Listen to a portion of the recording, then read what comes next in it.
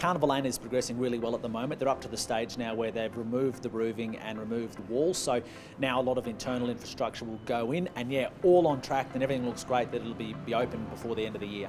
It's a big part about our connectivity as a CBD, so what this laneway will do will create that connectivity between Margaret Street through to Jessie Street, through to facilities like our car parks, through to facilities that we have like our eateries and different shops that exist within the CBD. So it's also a place, a meeting place for people. It will also showcase a lot of culture, so there will be public art, and of course as well it is named Carnival Lane, which of course is named after our iconic event, the Toowoomba Carnival of Flowers, so it'll also pay tribute to that wonderful event in our city.